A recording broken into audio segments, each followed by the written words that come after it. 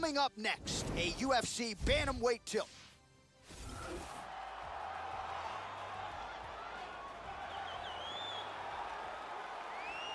Our tale of the tape for this bantamweight fight. So these fighters relatively close in age, just a year apart, and they both possess the same height and a similar reach.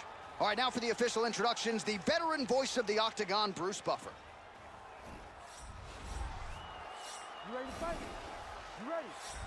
All right, we are underway now. Good to have you with us as we broadcast live from Scotiabank Arena in Toronto, Ontario.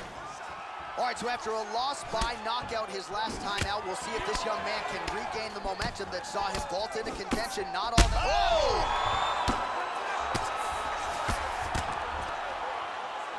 Back up. These are some bombs he is throwing. Good shot. So Joe jockeying for position here in the clinch. Both fighters trying to get to a more advantageous position. Good shot from the clinch. It appears the cut on his cheek is getting worse. Lands a punch there, Joe. The battle for hooks continues. He's got double underhooks now.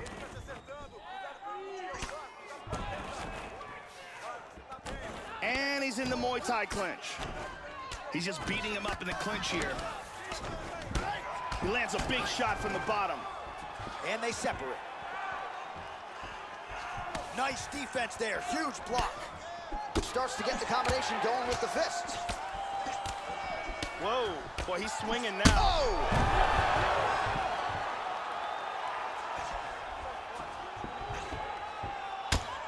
And now he is inside control.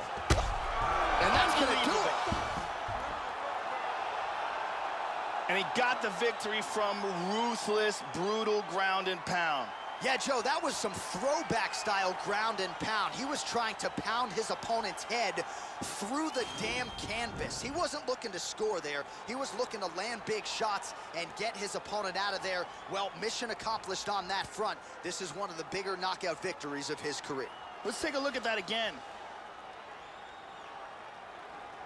Take a look at this from a different angle.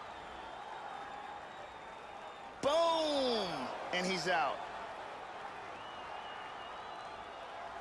And there he is after the huge knockout turned in tonight. Near perfect execution and one of the bigger highlights of his UFC career. All right, here's Bruce Buffer now with the official decision. Referee Herb Dean's called a stop to this contest at 2 minutes, 23 seconds of the very first round. Declaring the winner by knockout, Richard!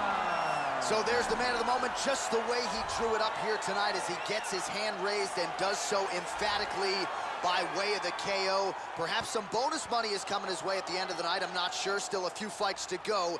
But at the very least, you can be sure his next fight will be a big one, and he will celebrate deep into the night with his teammates, his coaches, and his friends after this monumental victory here under the bright lights tonight.